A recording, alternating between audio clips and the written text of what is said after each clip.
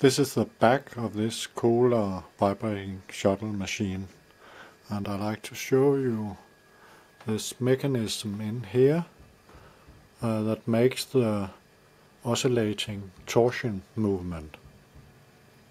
I hope you can get enough light to see it, and I'll start to make it turn now so you can see more in detail this mechanism. I think it's a more modern design to make this torsion.